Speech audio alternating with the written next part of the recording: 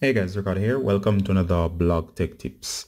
And of course guys, in today's tutorial I'm going to show you to fix a issue with the iPhone.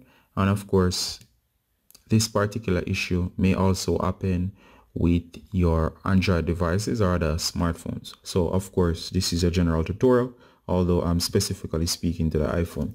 Now the error in question here is where you're getting the iPhone no SIM card install error. So if you're getting the no SIM card install error, I'm going to place it on screen to show you what it looks like. And all of a sudden it popped up.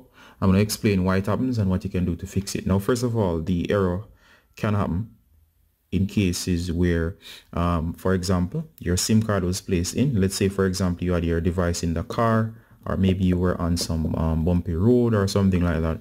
And over time, the SIM can shift inside of its cradle. When that happens, it will stop detecting.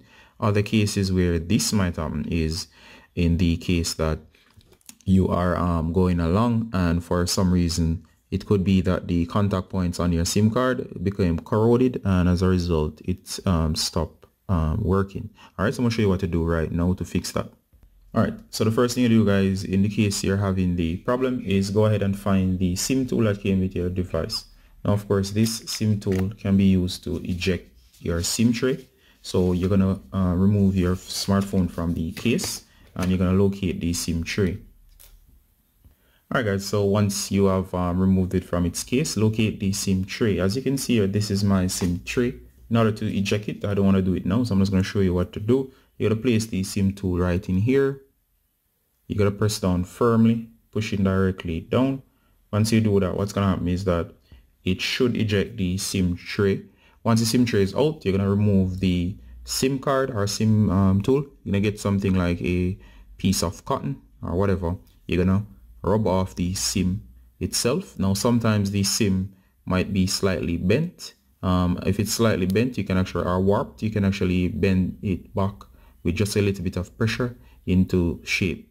Then you're going to place it back in after rubbing it off or cleaning off the metal surface just by rubbing. You're going to place it back in and you're going to press down. Once you do that, what's going to happen guys is that you should find that the SIM will start to detect again. You should have signal and it will work. In my case, it happened that I was out. I was using the GPS and all of a sudden this happened to me. And of course, you know, that can be trouble. Now, of course, what if I'm in a situation where I didn't have the SIM tool? I do not carry it around. And like, for example, maybe I'm far from home. All you gotta do guys, find a paper clip. A paper clip works just fine. So if you have a paper clip, it will work by just placing it in here and actually shoving it down.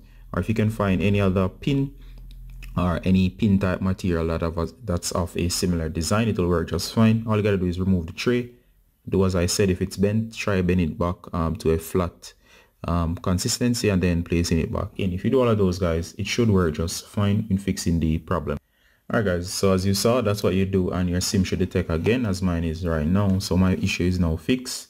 Just a few more tips guys. First of all, if you have your phone, make sure that you reboot after. Sometimes just by doing that, you can even leave the phone on and it will work, but it's a good idea to reboot your phone. Sometimes the rebooting too will help to solve the problem.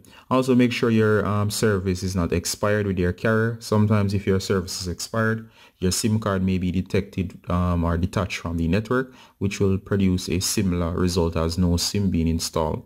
So make sure that your service is up to date and you're connected to your carrier or you're registered with your carrier. Sometimes you might get kicked off in case you're in some strange areas. So do try going into settings or calling your carrier. They'll advise you how to go to settings and to find your mobile carrier and sign back in.